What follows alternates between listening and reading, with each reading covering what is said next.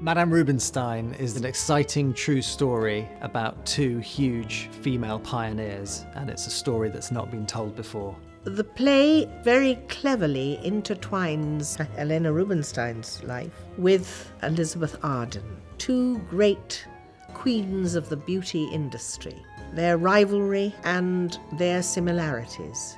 Even today, their names are the biggest names in makeup in the entire world. And therefore, the huge rivalry was to do with business. It's about somebody who has enormous power and enormous ambition, but actually emotionally is quite stilted. The character I play is Patrick O'Higgins, who was Helena's confidant, secretary, and second in command. His relationship to her is kind of constantly shifting, but she's always the boss. And you think that they were in a real man's world, and they were extraordinary pioneers. It's an in-depth look at one of the giants of the 20th century. She was the richest, most brilliant entrepreneur in the world.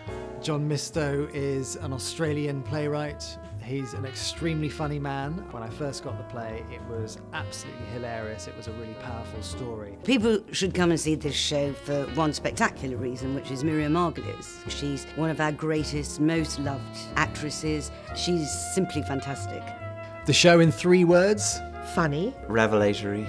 important. Oh my gosh.